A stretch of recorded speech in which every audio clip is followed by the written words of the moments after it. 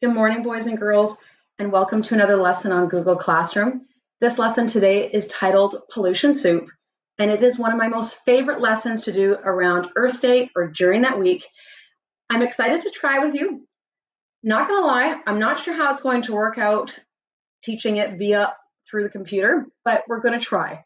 And if I make some mistakes, just please bear with me. So what I want to start off with is introducing to you what I have in front of me. So here, this says household drain, and this is going to be the drain that represents all the drains that you have at home, in your kitchen, bathroom, maybe if you have a sink in your garage. And what I have behind my household drain is a jar, and you can see that there's a little bit of white on the top, and what I've attached is a coffee filter, and inside I've put some powder which represents chemicals. Now, for household drains, whenever we put things down them, the water that travels down with any debris that's in it always gets filtered through treatment plants with chemicals. They have chemicals filters that will clean the water, or even like a septic tank. Now, this jar here is also another jar full of water, and this represents my storm drain jar. Storm drain jar. Ooh, that could be a tongue twister.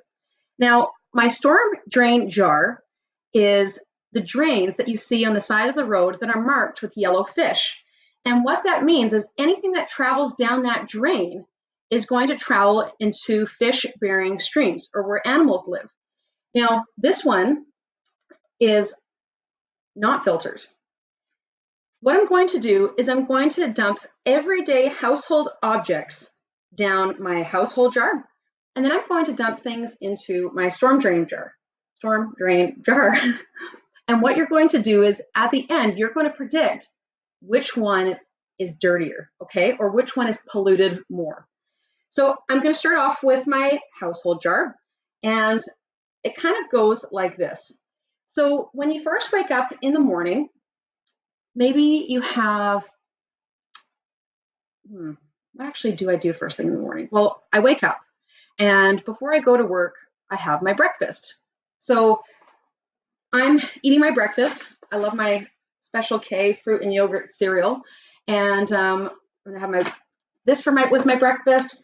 I might have some tea, okay, and I might have, or my husband might have some coffee with his cereal.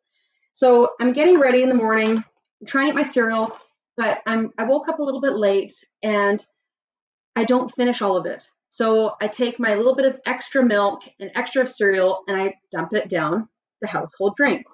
So I'm gonna take some cereal and we're gonna put some down my drain. Okay. A little bit of cereal. And I usually drink all the milk, but I had some cereal crumbs in there. So I have my cereal. And then maybe I have my leftover tea. This is my tea bag, which will represent the tea going down the drain. And then Daniel, he's running out of the house and he pours his leftover coffee down the drain as well. And before he leaves, he also cleans out his coffee grinds. So we're going to put some of the coffee grinds down our drain. Get a spoon here. We're going to add some coffee into our household drain. Okay. So we've had cereal, we've had coffee, and tea so far. Okay, so boys and girls, what happens next after you have your cereal? What do? Give you a hint. We brush our teeth. So next thing in the morning, we brush our teeth. We put our toothpaste on our toothbrushes, brush, brush, brush, brush, brush, maybe spit a couple times. And so all that toothpaste goes down the drain. And then to make sure that our breath is extra minty and fresh, we use some mouthwash. Okay. I was thinking about actually switching around, but I won't. Okay, so we have a little bit of mouthwash that goes down our drain. Awesome. Now, another thing that you might do in the morning, I know I do this, maybe after you brush your teeth or even before, we have a quick shower. So I have some Herbal Essences Hello Hydration shampoo and conditioner. So I put this in my hair, wash it. All the suds, bubbles go down the drain in the bathroom. So let's add some of this to our pollution soup. And what do I got here?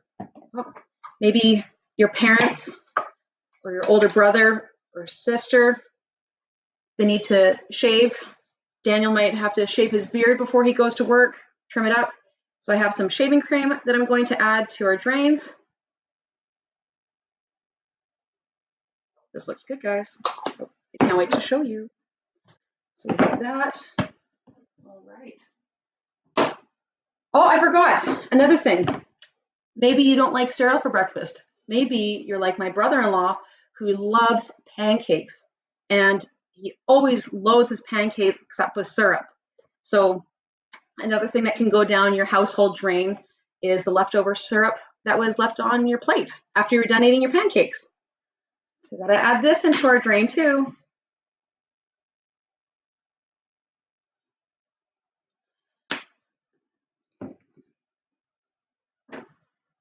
All right, so you've had an awesome morning. You woke up, you got showered, maybe, or had a bath. So showered, bath, you had something to eat, whether it's pancakes or cereal, coffee, tea, and then you brushed your teeth. So all of this went into our drain. You have a busy day with Miss Kanhoffen at school. You learn so much, and then you come home, you have some dinner, and maybe as a way to relax, your mom and dad set you up with a nice bubble bath. So you have a nice bubble bath when you get home. You load, if you're like me, you'll load up the bathtub with tons of bubbles. Oh, it smells so good. What is it? Berry scent. So while you're having a bubble bath when you're home, your parents are doing some cleaning. So they're washing the kitchen, they're washing dishes. So I'll add some dish soap. This is also going down the drain. We've added a lot of things. Maybe some more cleaner. They've mopped the floor. Move this out of the way so I don't mix up things. All right. So our household drain's looking pretty full. Let's move on to our storm drain. So the storm drain, let's start off with, what should I pick? I have so many good options I'd love to show you. Well, you know what? While the weather's been nice, my mother-in-law has been making us do a ton of gardening around the yard for her. So when we're out digging, sometimes dirt, we're cleaning up the driveway or the front gardens in the front yard, and the dirt spills onto the road. It might fall down the drain. So here's some bark mulch. I better clean this up after. We've got some dirt, bark mulch.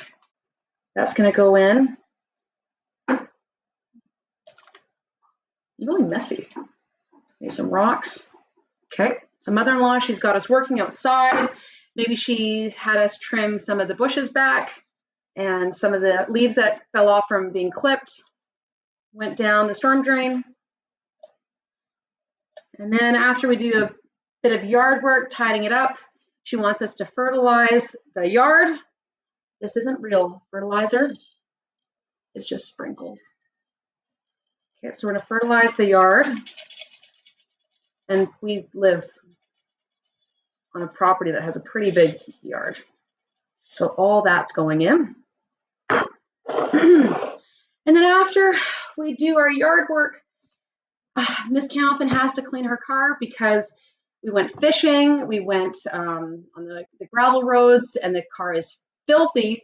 So she's like, I gotta clean this car. So she has some car cleaner, and don't worry, this isn't real cleaner. This is cranberry juice, but it's representing my cleaner. So she's she sprays the car down. Here. Ms. Kanhoffen sprays her car down with water from the hose.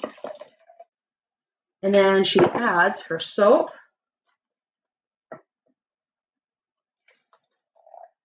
Ooh, that's going to be one clean car. But while she's cleaning her car, she realizes that some motor oil is leaking. And she needs to take the car in to get fixed. So there's a big puddle of oil that's on the driveway and running down the road into our drain. Again, this is soy sauce representing our motor oil. So Ms. Kanhoffen has to get her car fixed because so much oil is leaking. And then while she's doing all this maintenance on her car, she tops up everything, or she's looking, I guess maybe I could add this in there. We have some windshield washer fluid. So she's topping everything up, making sure that it's good to go, because when she's on the gravel roads looking for fish, it's dusty. So she wants to be able to clean her windows when she's driving. So we're going to add our windshield fluid. But when she's trying to pour it into the car, some of it spills out. The hole that you have to pour the liquid in is quite small. And so I accidentally put too much in. It overflows, goes onto the road. And then what else do we have to add? Oh, what day is it today? Monday, which means it's recycling day and garbage. So we have pieces of recycling. This could also represent litter that people throw out when they're on walks onto the ground. So I've taken my recycling out and I've put it by the road, but maybe the lid isn't on properly, and some of my recycling blows away and ends up going down our drain as well. And this will also represent garbage that people have thrown onto the road, and that it has made its way to the drain. All right, I think that is everything. But do you know what the weather is for this week? It's supposed to rain. So I have to make it rain on my 2 drains. But can it rain inside? No. So we'll pretend that when I pour water down that someone has turned the tap on. So I'll do my storm drain first. We're going to add rain, rain, rain, rain, rain. And then this one, household. I've turned the tap on. Tap, tap, tap, tap, tap. All right.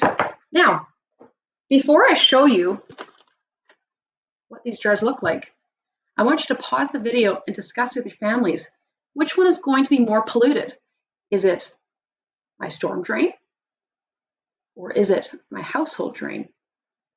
What do you think? Pause the video right now and discuss.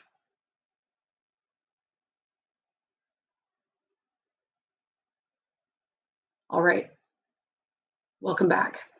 Let's see which drain looks the worst. Wow, which one do I show you? You know what? I'm going to show you our household drain. Are you ready? Let's see how polluted it is. And let me move the jars. Move this down a little bit. Okay, I'll bring it forward. Here's my drains. Okay, are you ready? Drum roll.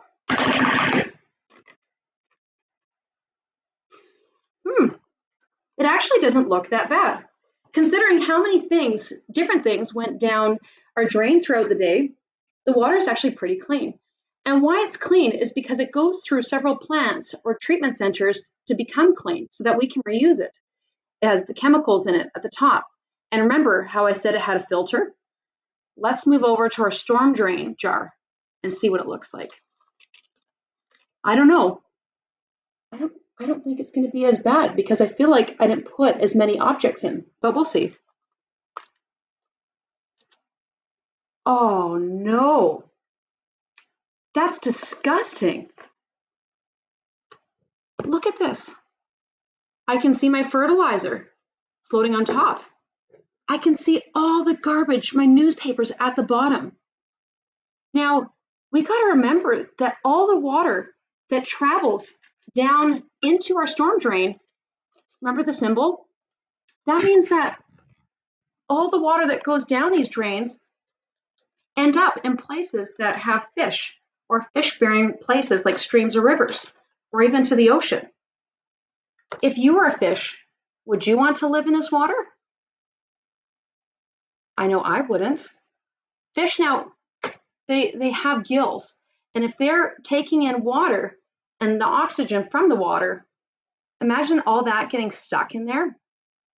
Yikes. No, it doesn't look good. What are some things that we could do differently to ensure that our storm drain jar doesn't get this dirty? Remember, there's no filters. So what could we do? I want you to pause the video and discuss. Okay, I hope you discussed. Now, there's a couple things that we could do to make sure that this jar or the drain doesn't get as polluted. Instead of using different products on your cars, like when we were washing my car, or I was putting in different chemicals to keep it clean, like my windshield fluid, you can maybe use stuff that's more eco-friendly. So that means it's not very toxic, or it's better for the earth. It's a product that won't harm any animals. Maybe what you could do is get your car checked up more often. So I shouldn't have let my oil get to the point where it was leaking and spilling out onto the road. Get frequent car checkups. When you're taking your recycling and garbage out, make sure that you don't stuff it so full so that the lid is going to, the lid could come off, or that animals could get into the garbage and then spread it everywhere. Boys and girls, I really hope that you enjoyed my pollution suit demo. And I always have fun with this one, explaining to the kids how water makes its way down to places. I really hope you enjoyed it. And I hope that you have a happy Earth Day and happy Earth Day week. And just remember, be considerate of your actions so that we can protect the planet that we live on. And another thing I can add to this, make sure that you don't litter, because any litter that you throw away or leave on the ground, it ends up in places like rivers where animals live, or into other habitats where creatures are. We want to keep their home, just like we want to keep our homes clean, we want to keep their homes clean too. So, boys and girls, thank you so much for joining me. I hope you had a lot of fun, and have a great rest of the week.